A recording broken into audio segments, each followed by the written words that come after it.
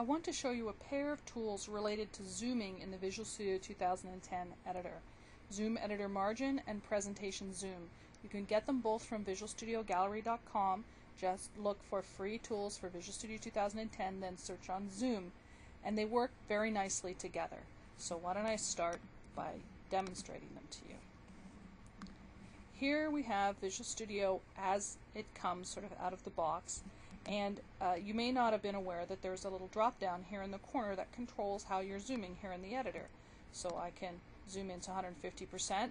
This is great if I suddenly got someone over my shoulder and I need to have a bigger font for them, so that because their head's a little further, they won't be able to see. Obviously I need to do something about adjusting the size of windows.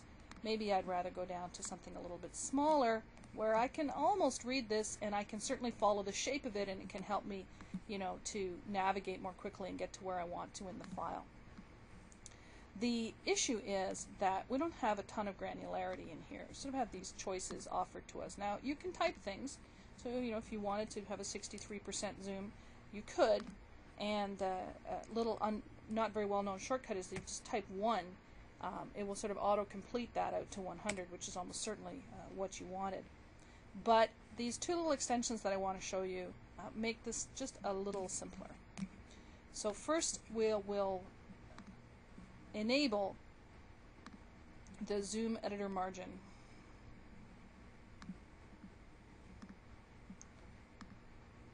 And restart Visual Studio to let that take effect. And what this extension does is it puts this slider down here, which simply adjusts your zoom level as you scroll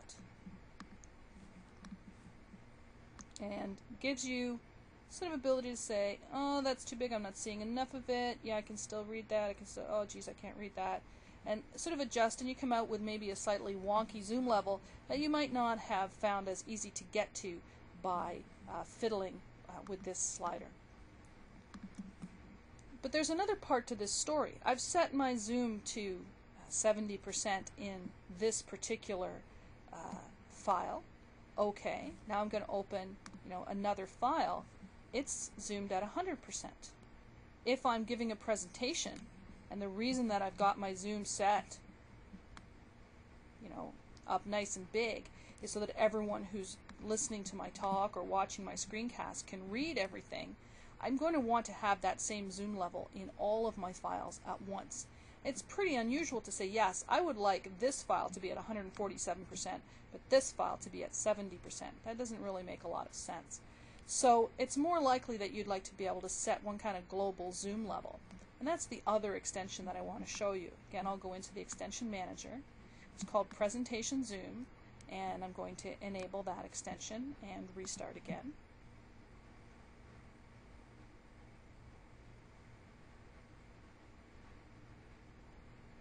Now with Presentation Zoom, if I zoom this file to 168% for whatever reason I might want to do that, and then come over here, this file is also at 168%. If I bring this guy down to 91%, this guy's also at 91%. So they just stay synced at whatever zoom level I have chosen, whether it's with the slider or with the drop down. Here it doesn't matter, and we have that consistency from file to file.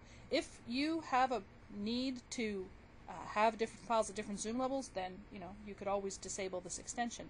But for me, being able to zoom into an amount that's comfortable for my eyes and have it stay that way from file to file is a really nice addition, and being able to play around with exactly how much I zoom and choose an amount that's comfortable for me at this minute is also a really nice addition. So between the two of these, Zoom Editor Margin and Presentation Zoom, it really makes zooming something simple and easy to do, so that you can zoom out to get a quick picture of the structure of a file, or to rearrange your dragging functions up to the top or down to the bottom so that they're together.